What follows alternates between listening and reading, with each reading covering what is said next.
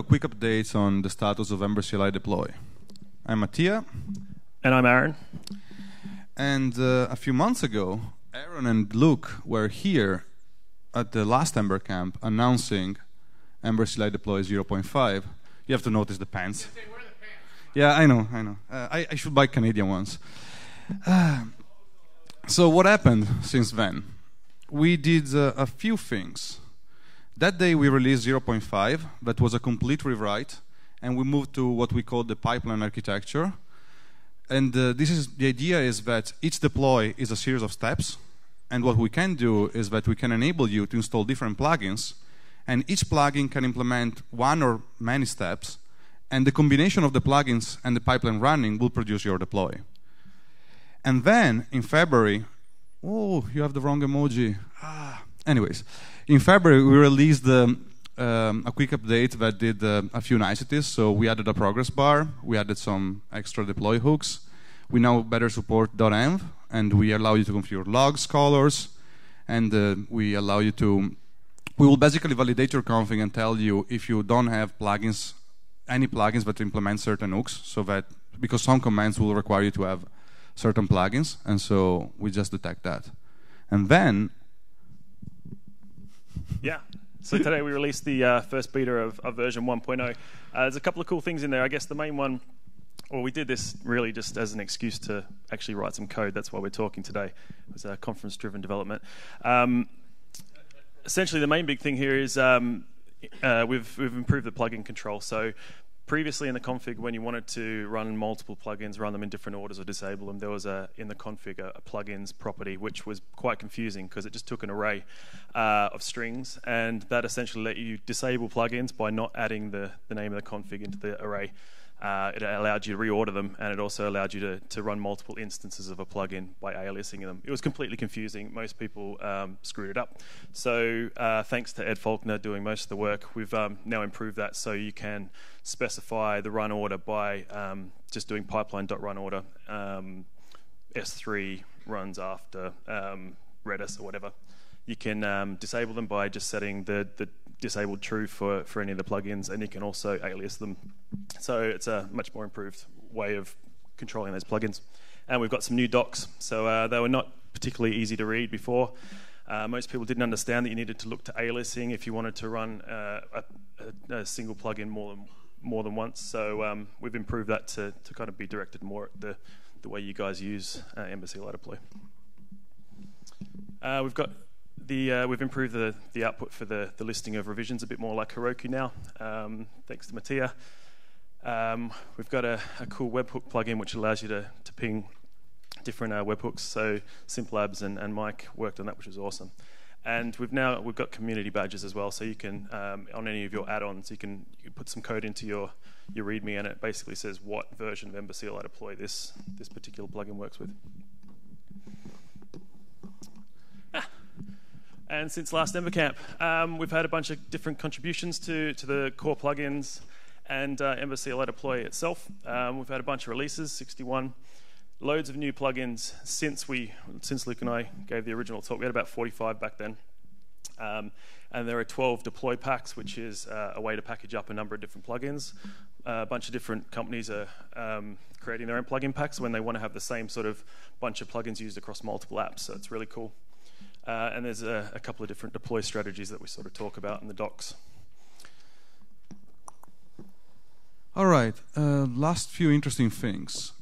Again, the plugin packs, company use them, and we're just pointing out a few here that you might want to look at if you haven't used EmberCLI deploy yet and you're interested in bringing it in. And you can see like Yap has one with a better lightning strategy with a couple of fancy things, and Zesty automatically deploys the pull request on every deploy to a staging environment. And at PN, the company I work for, we automatically fetch the environment variables from a remote server so that we're always in sync when we have to store them. Another interesting plugin, this is just one of many, is like the GitHub status one that shows you the little badge. So if you automatically deploy pull request, you can say in the pull request you will show passes Travis deployed to this server. You can click and see the deployed version, which is nice. And a couple of things which we want to release, they're private still. Yap wrote a deploy bot from Slack, so you can deploy from Slack and it will trigger an AWS Lambda function. and then use Travis to deploy. And we wrote internally instead the Sinatra app because we can't use, we need to run on an internal network. And so we hope to release this as soon as possible. So what's coming up? Basically, dry run, which is just an option you're going to be able to pass in to just essentially output the order that the pipeline's going to run, the plugins are going to run in. So it doesn't actually do anything, but it allows you to verify that your config works and things will run in the order that you expect. We're going to release the final version, I guess, of 1.0 docs. Fast boot, lots of people ask how Ember CLI deploy fits with fast boot, and we don't actually have a good idea of a good mental model of how fast boot works. So Tom, I want to chat to you before today's out, please, so you can explain things to me. Yeah, Tom's done some good stuff around Ember CLI deploy and fast boot. And we want to look at web UI. So there's been a couple that have been created, so we're keen to maybe consolidate those so we can have a web front end to Ember CLI deploy. So that's all in the pipeline. And that's it. Thank you, guys. Thanks. Currently, I have 300,000 milliseconds, so I have to be quick. So my name's Drew. Hi, you can find me online at EmberCamp with a 4. I work for a company here in London. It's called Alpha Sites. You should check them out. So what is Elm? How many people here know what Elm is? Come on, bring it out. That's pretty good. So Elm, it's a purely functional language. It reminds a lot of Haskell. Sorry, I should start my timer. Start. Awesome. It's optionally typed, so it supports types definition, but it doesn't require to have types. It is monad friendly. Like officially, they're not monads, but they're actually monads. So whatever. It's a very mutable language, and therefore it's awesome. And right now, I know like what all of you guys are thinking, and yes, it does compile to JavaScript. So yeah, demo. Cool. Basically, you open their website. It's pretty cool. You go to try. Oh, whoa, that was too much. Hello world. They have this amazing editor where you can just like type things out and says, okay, there's like some weird, like, oh, can you actually see? Maybe is this better? Awesome. So yeah, import HTML, exposing text. Then we have a main program. It prints out a text. So if you actually inspect this, you'll see that it's actually HTML somewhere, script, something. Okay, cool. So actually, show you how to define a function. You can do add. If any of you guys has done some Haskell, it will like remind you a lot of the syntax. So it's pretty weird. So actually, if you think about it, just look at the implementation. You're going to do something like this. And then we're going to print this out. So we're doing add 1, 2, and run this. And it crashes. But actually, the error message is pretty cool. It says, function text is expecting the argument to be string, but it is int. So to fix that, we can just write toString. And compile again. Boom, fixed. Cool. So this is okay. Like so, basically, if you read the type of definition again, it's taking 2 ints is returning int. But what is a bit cooler is that actually you can do like partial applying of functions. So you can do something like this, and this will store a reference to that. So and actually, if you really like Elixir and pipes, you can type pipe stuff and compile, and it works. Not only that, you can also do, let's say I'm going to create another function which adds 4. Okay. And it adds 4. And here you can actually do an operation which is function composition, like the true like mathematical meaning of the word. So good. Compile. Oh no. Almost. Something with parentheses, I think. Awesome. Cool. What is even better than that, you can just rewrite the whole thing. But since we want to be like special about that, we can also like do it in the opposite way. So it supports also it also supports backwards piping. Oh, sorry. Add 1, 2. And actually, it hurts my brain as well, because like, I don't really know where I'm going to now. But anyway, it doesn't matter. I'll just go back and show you something else, which is, I have 3 minutes, awesome. So you might have heard of this framework, which is called React. And it's pretty simple. And this is like something quite similar. You have a beginner program which tells you how complex this app is. You pass a model, you pass a view function, you pass an update function. And if you see, like, the model is just instantiated as 0, and then you have the update function, which is defined here. And actually see, like, the type definition in this case is optional, because in theory it should be something like this. Oh, I missed message, and then takes a model, and then returns another model. But the actual concept, like, underlying that is really similar. So you just, like, take an update function, you take a view function, and this just works. So if I'm doing this, it works, which is pretty cool. In my last minute, I'm going to show you something really cool, which is, I have to compile this again, I'm afraid. Okay, awesome. So there is a Mario character here, and you see he can jump, and he can move around. And on the left, there's a code which makes the whole thing run, which is 112 lines of code, not bad. Okay, I've made this guy jump a little bit, but now actually I'm going to stop time and rewind it. And the guy will go back, which is okay. We've seen this. But if I tamper a little bit with the physics engine, and I change this 1, and I drag it to something else, you'll see, oh, whoa, macOS. You'll see what happens, right? And if you keep dragging, you'll see that all the history and all the actions have been reapplied, and the state has been recalculated and, like, showing in real time. Since we are not building this sort of stuff every day, you can just think about really complex forms, and instead of waiting for a whole page to refresh and then type in the actions again and clicking all those, like, weird links again, you can just change the code and see all your changes reapplied instantly. I've put some code here, and there's, like, more links. There's this repo which is called Awesome Elm, which you should all check out, and that's it. Just going to start with a quick history about me, and then I'll get into the meat of what I want to actually talk about. My name is Chris Manson. I started using Ember in December 2011. Yeah, I was just reminded of State Manager there today. Ooh, they were good times. Yeah, so back then I actually transferred from Angular, also pre 1.0, but I fell in love with the concepts of Ember and just what the community was trying to do. This was even pre-router, but just the way that we approached that and we tried different things and kind of progressed. It was really what kind of just drew me to the community.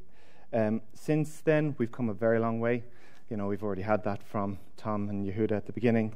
I loved the summary that Matthew Beale gave in the Be the Bark blog post. And I saw your keynote in EmberCamp as well, the fact that you're promoting the sub-teams into official sub-teams and all that. That's really kind of a good progression off the community.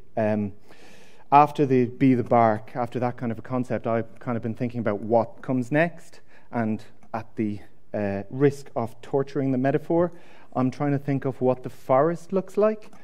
So like a connected ecosystem of different systems that just talk together as one. I don't know, it's kind of getting a bit funny here.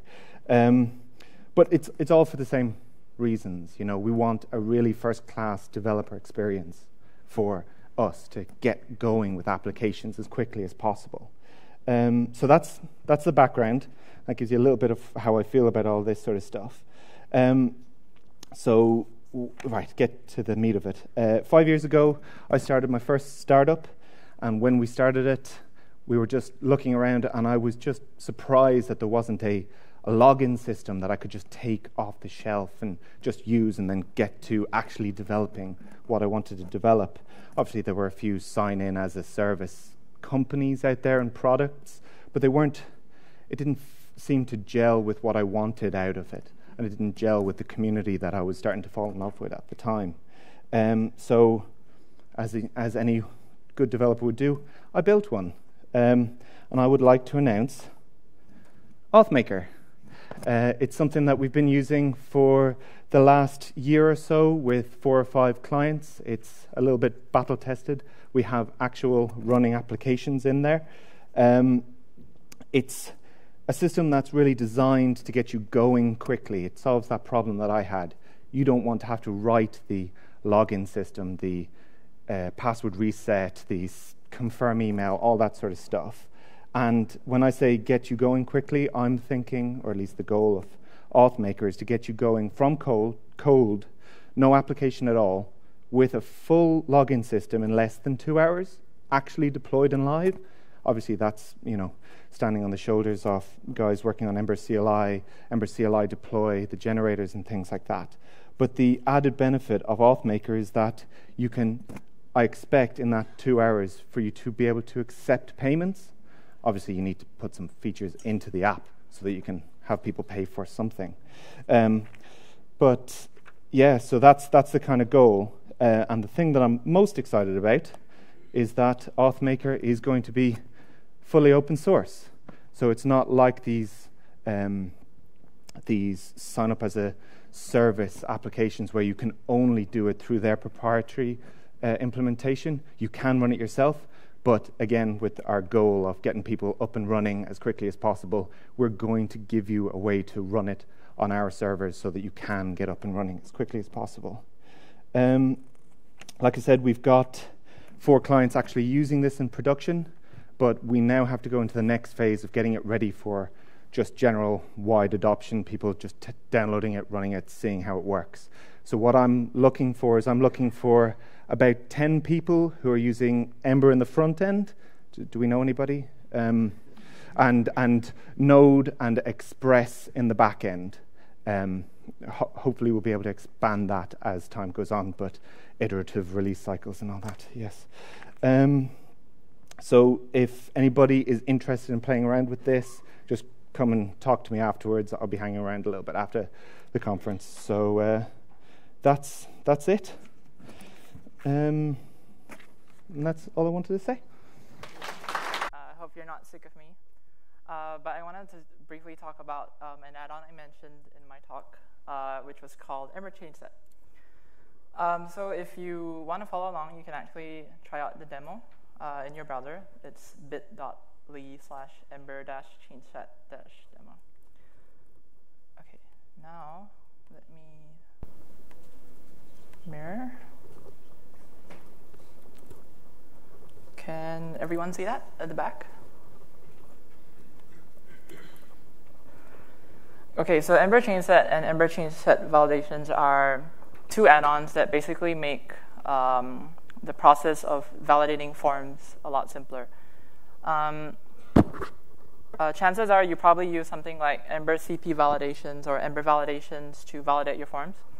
And in order to get an experience where it's like a nice user experience for editing this form, you actually have to go through a lot of intermediate steps in order to get things to work the way you want. For example, here, if you look to do this out of the box with Ember CP or like one of those observer or computed property-based validations is kind of hard because what happens is the moment the form renders, it's already invalid because the computed property is already running. And then you basically have to write all these like extra computed properties just to get this really basic kind of form experience working.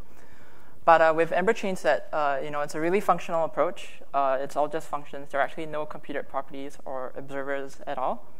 When I show the code later, it's actually very little code to get this kind of like nice validation behavior right out of the box. So let me go through the code really quickly. So over here in my application template, I have an edit user component, which contains my form. And you'll see that it's just a really simple form using the with keyword here. So I pass in the change set wrapping the user record. And then I also pass in a validation object that I defined, which I'll show you a bit later. And then I have a bunch of fields that basically just go through these 4 properties on the model. So you can see it's actually a pretty simple template. So let's take a quick look at the validations themselves. So there is a base validator here.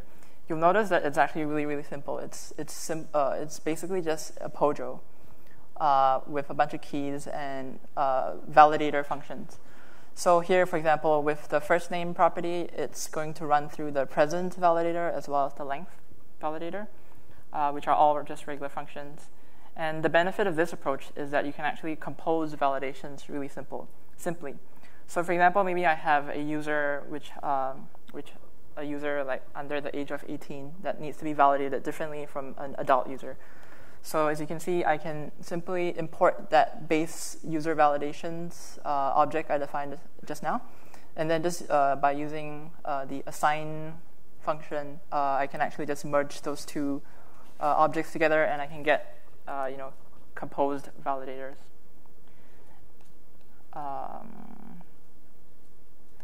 And then the actual inputs themselves are super simple. You could use like a native input. You could use the input helper. You could use one-way input. It doesn't really matter, because how the chain set works is it essentially checks for the changes to be valid before it gets set on an intermediate object. So you'll notice that when I actually type in this field here, and this is the actual data on the record, it doesn't update immediately. And this is kind of like data down, actions up built into Ember chain set. Because even if I use the input helper, which is two-way bound, this would still work the way you'd expect it to. And then, of course, you can't save this record, so I cannot make this invalid. Postman. Actually, maybe give Rob Jackson. You postman. So I save it, and Robert Jackson is a paid postman. Cool. Then you can also, like, let me refresh this again. If I decide, like, I actually don't want to change, it's super simple to roll it back. And this is all built into Ember chain set itself. So as you saw, there's like so little code here, but you get this really nice form experience just right out of the box. So if you're interested, you can try it out. Where's my keynote? You can try it out over here. Oops.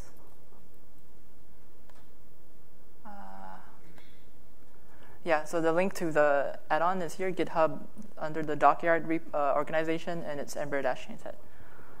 So yeah, I hope you find it useful when you're trying to deal with validations, which I'm sure is a really enjoyable experience. Thank you.